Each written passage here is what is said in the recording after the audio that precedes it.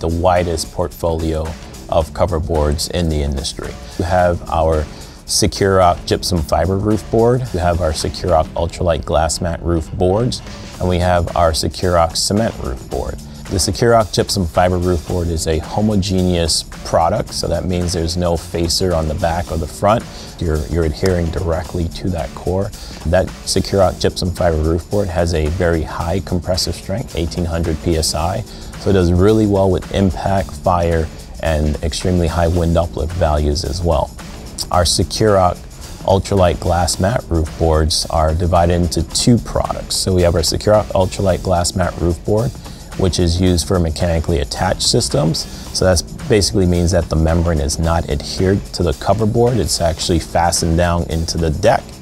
That product does great with fire and to impact resistance. We also have our Securock UltraLight Coated Glass Mat Roof Board, which again has similar properties to our UltraLight Glass Mat Roof Board.